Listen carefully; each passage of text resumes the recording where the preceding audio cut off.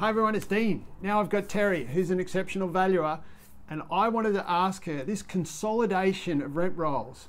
I'm a broker, so building, buying, selling is what I do, but it's what the valuers are seeing and what people are doing that we wanted to ask about. What's this about consolidation? Yeah, we're definitely seeing an ongoing trend for consolidation of portfolios. A lot of people are buying an initial portfolio and then actively looking to add to their portfolio, particularly through purchase of smaller portfolios that are aligned and to to their help own. them gain the traction or to gain, sticky points. there's economies of scale with the size of your portfolio, and there is certain levels you really need to get to become very profitable, and the more managements you have, generally your bottom line profitability on those increases. Yep.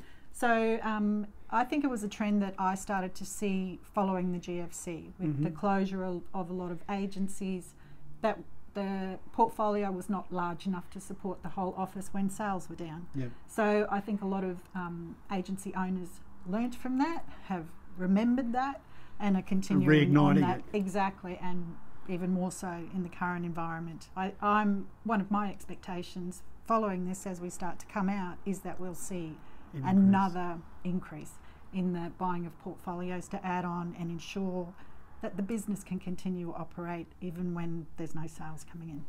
And I have seen that also, very much so, as far as the number of buyer inquiries throughout this last couple of months has certainly been on the increase. Yep. Our number of businesses we have for sale hasn't changed a great deal, but we certainly have seen more people that have inquired about that are, and that's actually quite surprised some of the sellers that there are still people out there buying. Well, it doesn't surprise me at all. I mean, rental accommodation, it's a non-discretionary spend.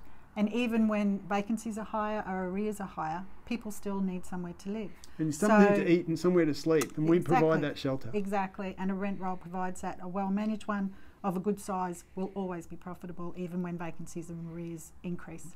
It's still going to be a good cash flow business. It's contracted income. From a valuation point of view, that doesn't surprise me at all that there's buyers out there. Yep. Straight from the horse's mouth. Hope you enjoyed that. Cheers. Bye.